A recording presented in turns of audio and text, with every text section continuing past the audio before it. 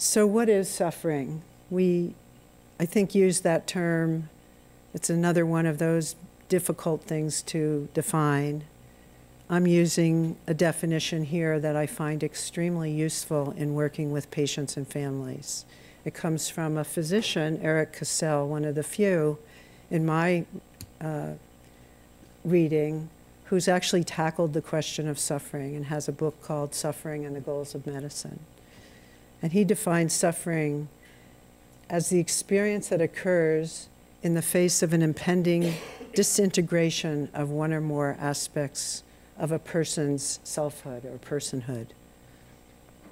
From that perspective, really, all illness has an element of suffering as part of it. And I like to think about what this would be, because some of the elements of suffering aren't always apparent to us.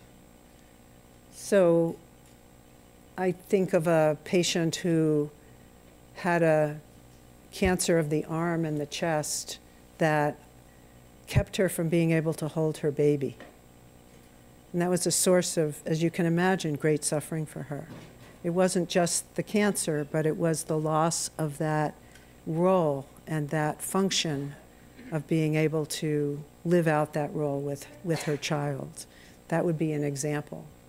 A patient who was a end-of-year final training as a physician, diagnosed with a terminal cancer, whose suffering was that she was never going to get to live as a physician and practice as a physician.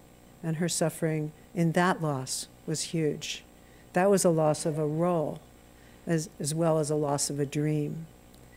Another loss that I find associated with suffering in our patients is the loss of a sense of a secure future.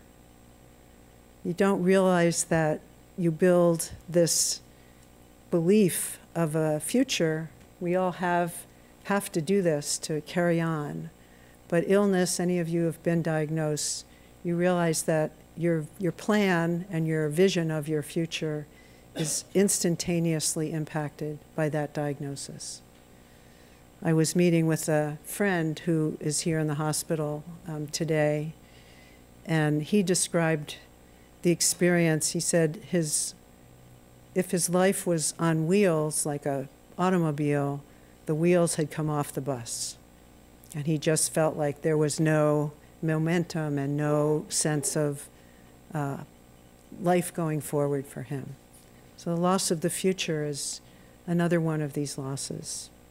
So suffering and the loss of parts of the self can include functions, activities, the obvious things like mobility. One that came up for a family member of mine was the ability to use the bathroom in private.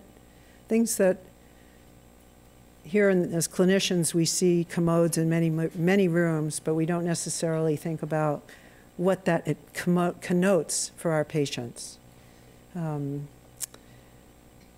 Social relationships, every relationship is impacted by the presence of illness. Couples where one person suddenly becomes the caregiver and one person becomes dependent is an example of that. Parent-child relationships where children become caretakers for parents. So these upheavals in relationship.